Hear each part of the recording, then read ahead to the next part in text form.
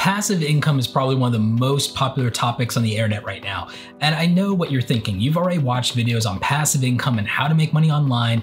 And I'm not one of these people who's gonna promise you that you're going to make money in your sleep overnight. Passive income requires upfront work. And that's why I really wish that people would just call it automated income. But I know that's not gonna happen, and that's not how the YouTube algorithm works. So today we're gonna talk about the 10 best ideas in 2020 for passive income. And spoiler alert, this video is not for everybody. I really feel like this is for people like me. That's who I make videos for, people like me. So I feel like if you're creative, then this video is for you. I feel like if you don't have a lot of upfront money to invest in something, that's okay. I didn't when I started either. And so that's kind of who I'm making this video for. So if that's for you, you can keep watching. Let's get into 10 ideas for passive income in 2020.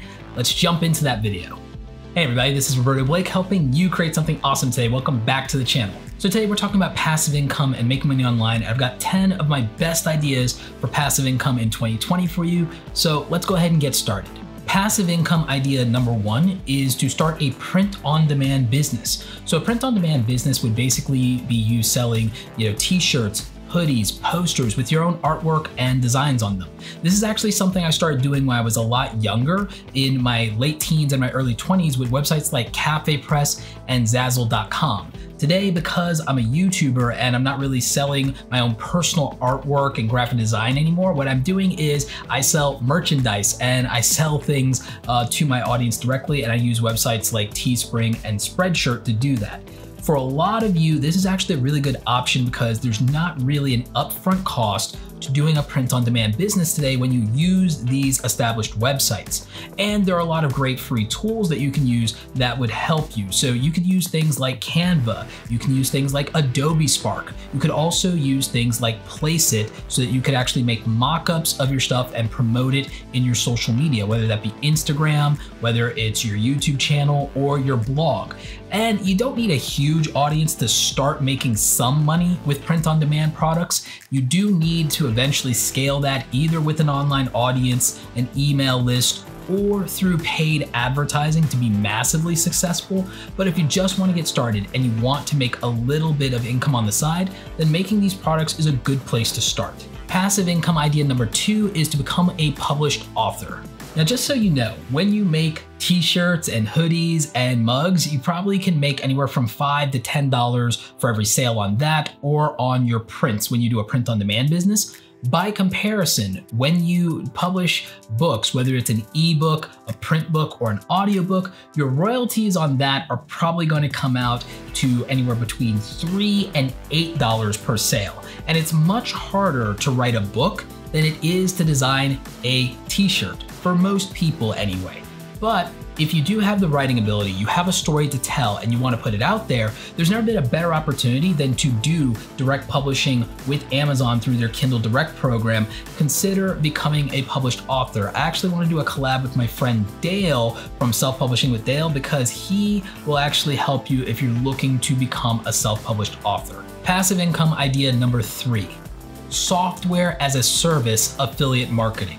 Affiliate marketing is something that I've managed to do very successfully over the last few years, and not just because I've done Amazon affiliate marketing for things like camera gear and the stuff that I use to film this YouTube channel, my cameras, my microphones, my lights, but also the software I use in my other online business ventures, software that I've used here to help me as a YouTuber, things that I use every single day I recommend to my audience here on my channel, my blog, my other YouTube channels, and it actually adds up to a substantial amount of passive income because software as a service tends to have a monthly price attached to it, a subscription. And when you have that, you can generate recurring passive income. This is probably the closest thing to true passive income, something that eventually is automated and you really don't have to keep putting in work in order to maintain it. And that's because most people, when they have a software-based subscription and it's helping them with a task, they usually don't quit their software.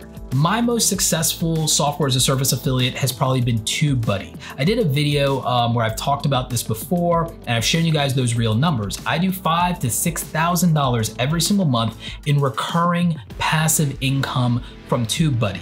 that is more than enough for somebody to live off of if they don't live in New York or California. So you can make money off of this and make a living off of this. So when you look at software as a service, it is one of the best opportunities. If you have actual knowledge and can make decent tutorials for people, then you can benefit from this. Passive income idea number 4, start a YouTube channel. Now I know what you're thinking, Roberto, doing YouTube isn't passive. It can be eventually. I've been doing YouTube for a number of years, and there have been plenty of times where I've gone more than a month without uploading a YouTube video, and I still have earned on average $2,000 or more even in months where I didn't upload, because my previous old videos, in my case, are search engine friendly, because I make search engine friendly videos instead of trying to make trending videos about what's happening right now. Most of the time, I still benefit and I still make hundreds of dollars from individual videos that I made 2 or 3 years ago that are still helpful. And so you can see why that would work out for me. But by also doing YouTube, I have the ability to place affiliate links in my description, and so that helps me make new affiliate sales. I also am able to link to my own products and services, and so it's lead generation for me. So you can see how at a certain point YouTube can become automated. It doesn't happen overnight, it doesn't happen very early on. It really comes down to the type of content you make and whether it's evergreen search engine friendly content, and then also its ability to reach a buying audience and use other things like affiliate marketing or digital product sales to help you grow an income. And so I think when you look at YouTube from that perspective, it truly does become passive over a period of time. Passive income idea number 5, membership websites. So to be honest with you, my membership website, awesomecreatoracademy.com, is not fully passive, but for some of you, it could be. Now I host this on a platform called Kajabi. If you want a 28-day free trial of it, I'm gonna link to it down below because I do think it is the best platform for memberships. And I'm gonna do a dedicated video for those of you who want to get into membership websites of your own. Now, my membership is currently $59 a month. In my case, we offer a lot of live training in that program, but not all of you need to do that. I know a lot of people who have $29 a month memberships, and it really is just access to their program. And for them, it is automated now that they've already made all the course material, put all the modules in place, and they do update those things from time to time. And so when I look at that, it can be for some of you a truly passive revenue model that has recurring income attached to it from those monthly memberships, but my version of it isn't that passive. It can be, however, because I do have a team now, and if it wasn't that I feel that some people are signing up for me rather than for the material, I could hand off all the live training to my team members, and it's something we may do in the future. But right now, I just feel that I'm the strongest aspect of the brand, and so that's why it's not truly passive. But for other people, I really think it could be. And like I said, the platform that I'm using for this is Kajabi. There are plenty of membership platforms out there. I just feel like this is the better option for me because I also offer other types of products and services. So it's the best all-in-one that I could find. And like I said, if you want to try it, there is an affiliate link down below, gives you a 28-day free trial. Passive income idea number 6 is going to be digital downloads and templates. And this is something my friend Peter McKinnon does very well that I think is smart. So Peter McKinnon uses a website called Sellfy. It's actually really affordable if all you want to do is digital downloads instead of something like memberships or courses. Peter sells LUTs packs to people who are video editors, like YouTube content creators, also sound effect packs, and also his Lightroom presets for photographers. So he's selling stuff that would help other people who are creative like him. And it's something a lot of you could do as well.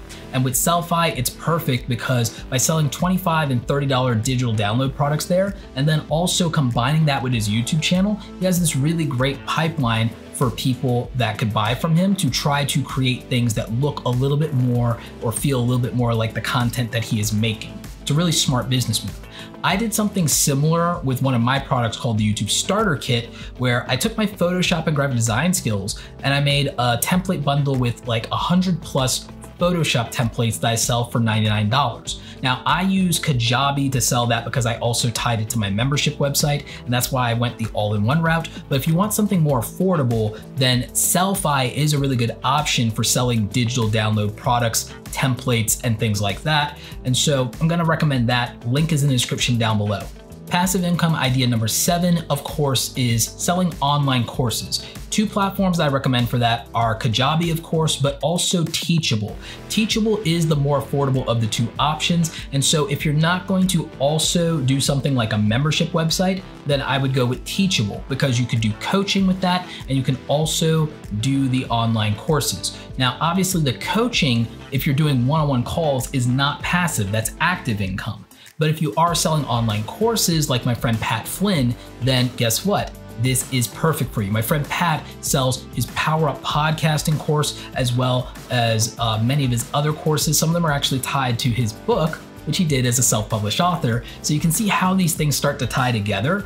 I do think that this is a legitimate way for you to make passive income online, especially if you're somebody who's older. We have a lot of people in this audience that are like me. You're over 30, you've lived a career, you've done a job, you have the ability to pass on what you've learned in your career to others and scale it. Online courses is a way to do that, and it can earn you substantial passive income if you explore that. So like I said, 2 recommendations for selling courses: Kajabi and Teachable, with Teachable being the more affordable option if online courses or coaching is more of your speed instead of a membership website. So again, those will be linked down below.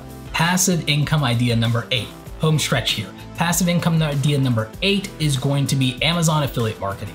This one is probably the easiest for people to get started with, but one of the hardest for people to be successful with. A lot of people despair because they don't have an existing audience to start with when they go into Amazon affiliate. I've done several videos on helping you build your audience in different social media platforms. One of the things that I would recommend is if you use the commission programs like the bounties for Audible, where if they get 2 free audiobooks forever with a $0 upfront free trial, you get a $5 commission on that. That is the best way to get your initial sales as an Amazon affiliate. I've done a whole video about this. Now, what a lot of people don't look at is the profitability. Amazon has a between 1 and 8% commission structure. And so if you're just selling books, it's not going to be that lucrative. I obviously focus on things like microphones and camera gear for content creators, which is disproportionately much more lucrative, since it means if I sell the right camera lens or camera body, I'm looking at $50, $60, $80. Sometimes if it's lowball, $20 or $30 commissions on those individual sales. So you really have to look at what categories are profitable for you and that you can do honestly. Being a product reviewer strictly on something like YouTube, if you're doing something like microphones, would be extremely profitable if you're targeting that niche of musicians and podcasters, because people who invest in those tools have to invest in those tools for the sake of their career, and they're going to be in that affluent category of buyers. So that makes this honestly a good approach for you when it comes to Amazon affiliate marketing. Passive income idea number 9 is Skillshare.com. Now, we don't talk a lot about Skillshare, but I'm a big fan of it, and I've used it myself in order to pick up a few skills or brush up on things. I'm currently actually trying to brush back up on Python for some web development stuff that I want to do on the side. I have a long-term project that I've been thinking about. My point is that people go to Skillshare all the time to either get free courses or some courses that are behind their subscription paywall. The difference between putting tutorials and things out on Skillshare instead of YouTube is that to make AdSense money on YouTube and get paid for it, you have to qualify with 1,000 subscribers and 4,000 hours of watch time. Skillshare, you start profiting in proportion to how much time people spend on your content, and you do that from the very beginning. And so it's actually probably easier to make your first $100 on Skillshare than it is to make your first $100 on YouTube, if I'm being honest with you. But yeah, Skillshare is an underrated opportunity and is completely free for you to actually sign up as an educator. But if you want to see what people are doing on Skillshare so that you can see if you can make quality content there, then you should probably sign up for a free trial. I'm going to link to that down below as well, which brings us to passive income idea number 10, the piece de resistance. Your own niche website. By targeting a specific niche of buyers, you have a tremendous opportunity. And so you can either do a combination of running ads on your website, you could do affiliate products on your own website, you could even sell your own products directly to people. You have every option and you own the platform. You're not subject to the whims of the YouTube algorithm or the Instagram algorithm. This is a huge opportunity that I see people missing out on because they think having their own website is too much hassle or it's a dead end. Why would anyone come to my website versus all these social media platforms? The niche part of it is important because you're creating and building a resource for only this group of people. So there's a level of exclusivity. That exclusivity is the reason to leave a social media platform and come to you. You have to create that experience and that exclusivity to accomplish that. It's not the easiest thing to do in the world, so we will do a dedicated video on building your own blog from scratch. I am going to recommend that if you want your own website and you want to be in control instead of relying on social media, Bluehost actually hooked our audience up with a special discount. It's a pretty substantial one, so if you want to check that out, it is linked down below. But you can use any web hosting you want. If you want to not have to build a WordPress blog, you obviously can use Squarespace. We'll link to that down below. There's just any number of ways you could do this, but at the end of the day, I really want you to just explore these ideas and think about what is reasonable for you, what is the lowest cost to entry for you, and what are you capable of being consistent at over a decent period of time.